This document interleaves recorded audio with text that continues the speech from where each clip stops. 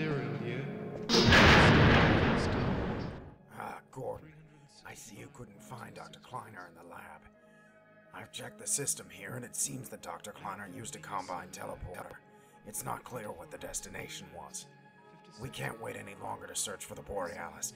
Alyx is still not well enough to help you. In fact, I think she might be getting worse. Therefore, you're going to have to go alone. I managed to find a helicopter pilot who will fly you to the North Pole. He'll help you search, and he's already on his way to you now. In fact, he might be waiting outside.